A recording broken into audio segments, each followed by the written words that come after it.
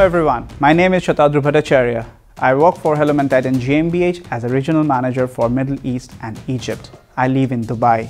As you are aware of, solar energy is an upcoming and booming sector in the Middle East because of the high sunshine available in the region, but it is always not so easy to maintain these solar parks.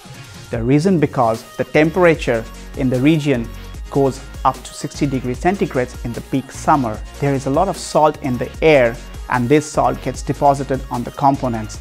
And above all, the components have to face fierce sandstorms, sometimes 3 times a day. So cable management is always a challenge for the installers in these harsh conditions. We in HellermannTyton have exclusive tailor-made solutions for which fits exactly your requirement. We have more than 3 gigawatt of installation in the region, and if you need any solution for your solar park, please feel free to get in touch with us. We will be happy to help you out. Thank you.